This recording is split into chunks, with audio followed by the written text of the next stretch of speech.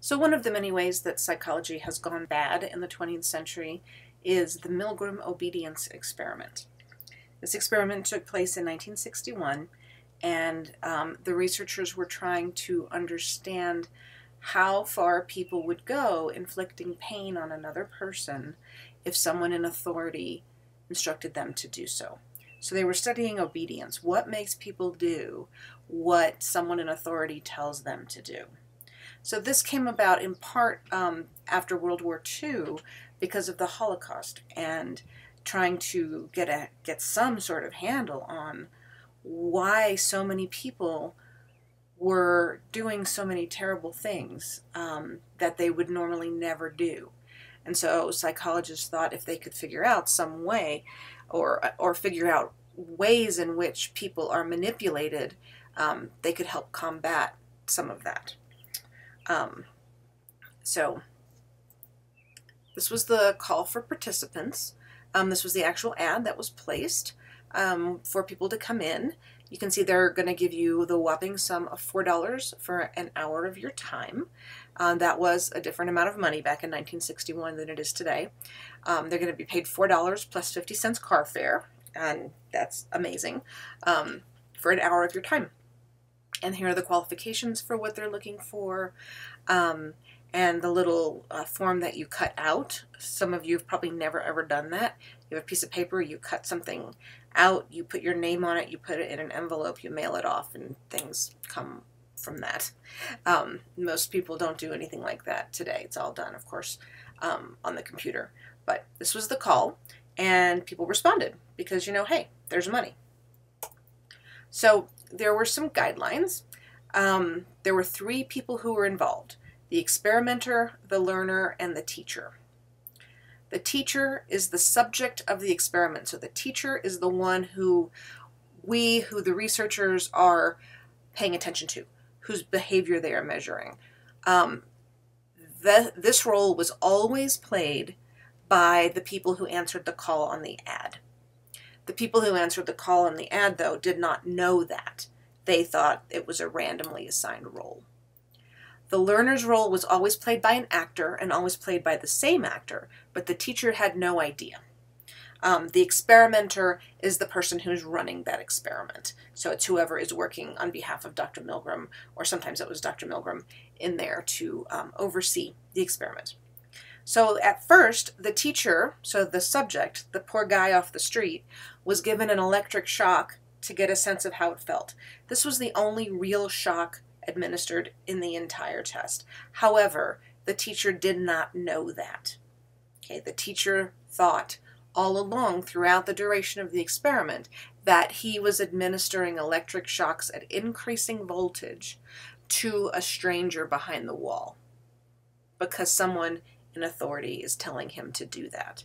The teacher believes that for every wrong answer that learner gives, and remember the learner's the actor, that person will be given a shock. And each time they get something wrong, the shock increases. Okay? So the psychologists were trying to figure out how far will people go? How many shocks will it take before people say enough? So here's how things were set up. E is the experimenter, so that's the person who's overseeing the whole thing. T is the teacher, so you can see they're in the same room. The teacher is the subject of the experiment again, the person who came in off the street. And then L is your learner, and they're positioned behind the wall. So the teacher never can see the learner after the shocks begin to be administered. Okay. The teacher has met the learner briefly in the hall where there was the assignment of roles. This is where the teacher thought it was a random assignment that he got the role of teacher. So he does have a visual of what this person looks like, but he's not able to see that person's reactions as the shocks are being administered. And again, there are no actual shocks being administered. The only shocks that were ever administered were a very low dosage one to the teacher so that there would be some awareness of what it might feel like. So, no shocks in real life. Pre-recorded sounds were played for each shock level. So there was a machine, there's a slide of this at the end of this presentation. There was a machine that showed the voltage as it intensified. And so there were sounds, because the experimenters wanted to control the experiment as best they could. There were pre-recorded sounds for each level of intensity, so that each teacher, each subject, heard the exact same complaints and the exact same level of distress. In addition, the learner complained of a heart condition, and he made that complaint. It was also pre-recorded for every single subject who engaged in the experiment. So if the teacher, the subject, wanted to stop the experiment, so they're going along, they're given these shocks, and they're like, oh my God, I can't keep doing this anymore. I'm hurting this person. I don't want to do this anymore. Why am I doing this? The experimenter, who is the one in charge of the experiment, he's got the white lab coat, he's all very official, he looks, like somebody you wouldn't want to mess with, someone who had authority. The experimenter would give these same 4 verbal prods to every subject. And then they were also measuring at which time the subject stopped and refused to, in his mind, inflict any more pain. And again, they were not actually inflicting pain on the learner. So the prompts were, please continue. The experiment requires that you continue. It is absolutely essential that you continue. You have no other choice. You must go on. You have no other choice. You must go on. And so people responded in a variety of different ways. Some people stopped early. Some people went all the way. If the subject still wanted to stop after the 4th prod, the experiment was halted.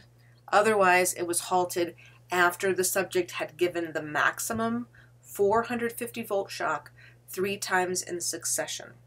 So the teacher was thinking that he was giving 450 volts of electricity to the stranger behind the wall 3 times in succession, and that's when the experiment was stopped.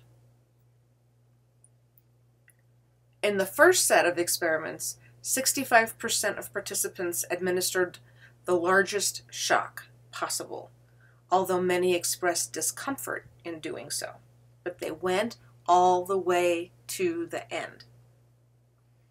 At some point, every single subject did question the experiment. Why are we doing this? Why do we have to go on? What is this? Why is this important? But 65% in that first set of experiments went all the way through to the end. So Milgram, who was the researcher, summarized the experiment in his 1974 article, The Perils of Obedience. And he said, the legal and philosophic aspects of obedience are of enormous importance, but they say very little about how most people behave in concrete situations. I set up a simple experiment at Yale to test how much pain an ordinary citizen would inflict on another person simply because he was ordered to by an experimental scientist. Stark authority was pitted against the subject's strongest moral imperatives against hurting others, and with the subject's ears ringing with the screams of the victims, authority won more often than not. Authority won more often than not. The extreme willingness of adults to go to almost any lengths on the command of an authority constitutes the chief finding of the study and the fact most urgently demanding explanation. Ordinary people, simply doing their jobs and without any particular hostility on their part, can become agents in a terrible destructive process. Okay, think back to the Holocaust.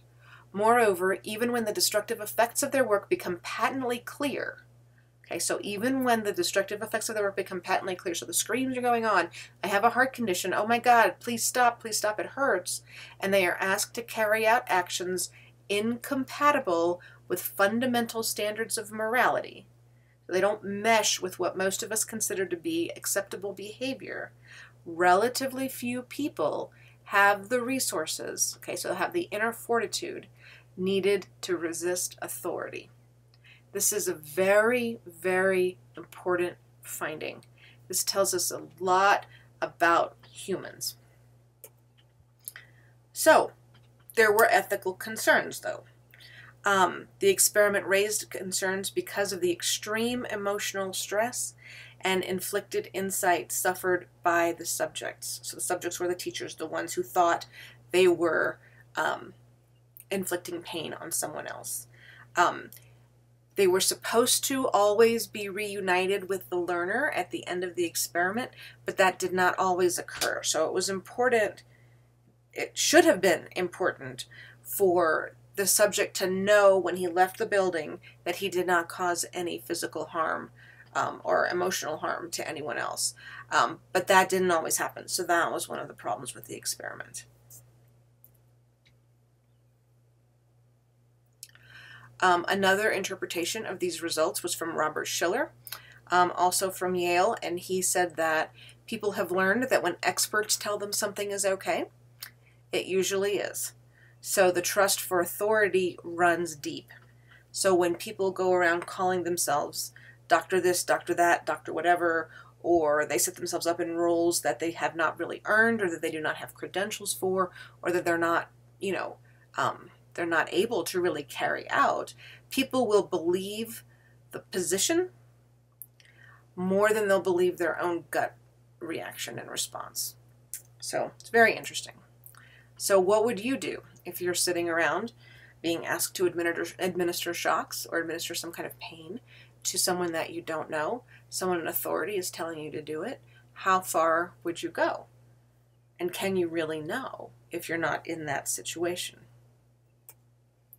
This is the machine, and you can see the little levers. These had the voltage above the top, and as the learner made a mistake, they were administered a shock all the way up the spectrum. And you can see, of course, in the red, as we get higher and higher and higher, the teacher, so the subject of the experiment, is pushing down these levers over these words that say extreme intensity shock, danger, severe shock. And in many cases, 65% in that first study, the subject kept doing it. So, fun facts about being human. So take a moment and watch the video of the Milgram experiment that's posted in the course to get a sense of how this actually unfolded.